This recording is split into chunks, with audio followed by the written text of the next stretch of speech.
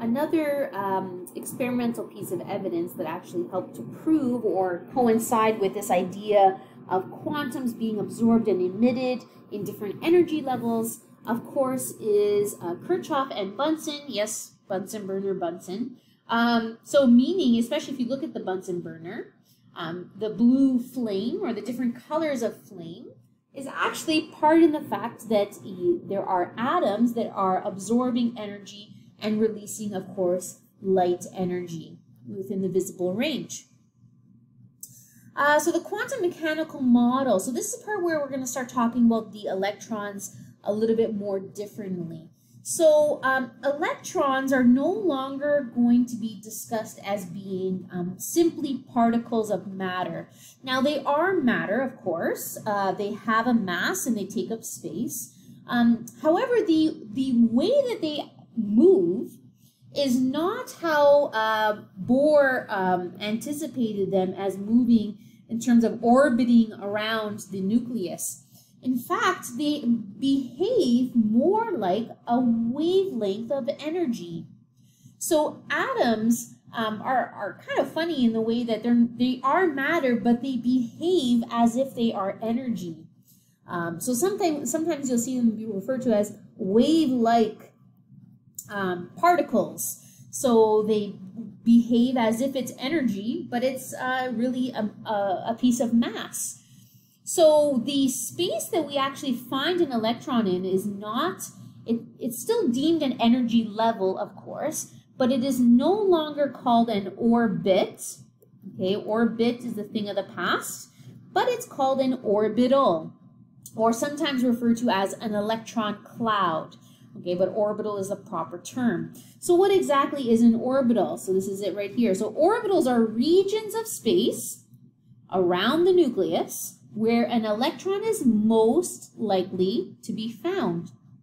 So first of all, the space around the nucleus is still mostly empty space. The electron, because it is no longer like a train kind of on a track here, the electron really is kind of moving around in this wave-like pattern in a certain area of space. Kind of refer to it as, instead of being a train on a track, it's almost like bees around a hive. Okay, so let's say we have a beehive, and the beehive is our nucleus. Okay, so the nucleus of the atom. And let's say my bee, I'm going to use like a dot to represent it. The bee is representing our electron. So let's say we were to have time elapse, let's say over the course of, 10 minutes. And if we were to draw a dot, or we'll put a little X, everywhere where the bee traveled in that 10 minutes. So let's say 10 minutes passed by, and the bee traveled here, and here, and here, and here, and here, and here, and here. And so maybe went over here to get a flower, some pollen from a flower, and then came back here, and here, and here, and here, and here, and here. So the bee kind of went all around. But if you notice, most of the time, the bee was around this area. It could go outside that area. It's not locked in a cage here because it's empty space. But if we were to track the pattern of the bee, it's mostly in and around this space. That's exactly what an orbital is. An orbital is the region of space where the electron travels most frequently. Now, do we have a way of actually knowing where an electron is? Actually, the answer to that is no. Are we able to predict where the electron's going to be? The answer to that is no. So think of the bee. Are you able to predict where this little bee is going to buzz off to next? No. So it's kind of funny. You have to realize that there's still quite a bit we don't know about electrons. So that's why we have this term most likely. So we are most likely going to find the electron in the orbital, but really, maybe not. Over here, these little dots are actually showing you, same as we did with that bee, we mapped out the locations where the bee went. Same thing that happened here. The probable locations of the electron was kind of mapped out. Now you can see that there is a region, right, where there is maybe more electrons. Like this space here looks like there's more electrons than over here, right? So the orbital can take on different shapes as well, which we'll look at later on in this chapter. So don't worry so much right now about like the shape of the orbital or like what's going on inside the orbital. We're going to get to that. For now, I just want you to have an understanding in terms of what an orbital is, how an electron travels, and essentially what are the ideas behind this. So first of all, what helped to continue this idea of the quantum mechanics model of the atom was things we've already discussed. So the fact that quantums of energy, so energy is quantized, meaning it's a specific amount of energy, and we know that that energy can be absorbed depending on the frequency. And here's our thing. So Heisenberg's uncertainty principle. So this is not Heisenberg from Breaking Bad. This is I guess the original Heisenberg.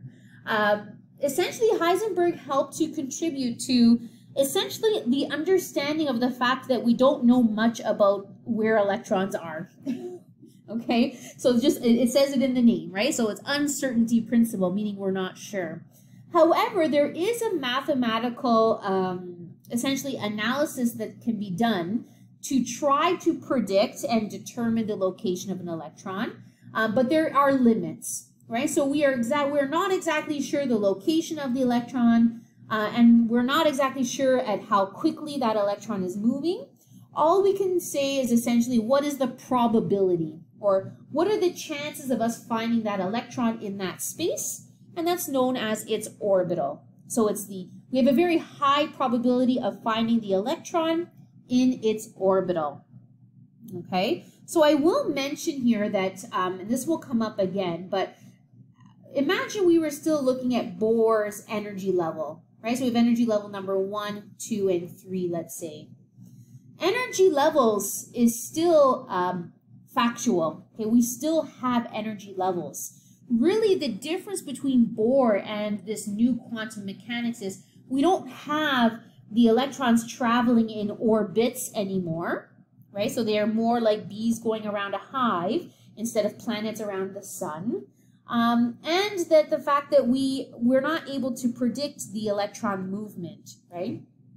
So energy level number 1 is a lower energy level than energy level number 2. So the wavelength of an electron in energy level number 1 is longer. It has lower energy. As you go further and further away from the nucleus, you get higher energy. That should kind of make sense. Energy level number 3 is a higher level than energy level number 1. So what happens is, remember those electrons are traveling as if they are energy particles. So they are traveling in wavelengths. So the electrons that are in the 3rd energy level have a higher frequency or a smaller wavelength. So all those trends, all those ideas about the electromagnetic spectrum and everything we've discussed up until now kind of come together in this new model of the atom. Okay, and we will continue to, basically from here on out, we will always be discussing the atom in terms of the quantum mechanical model.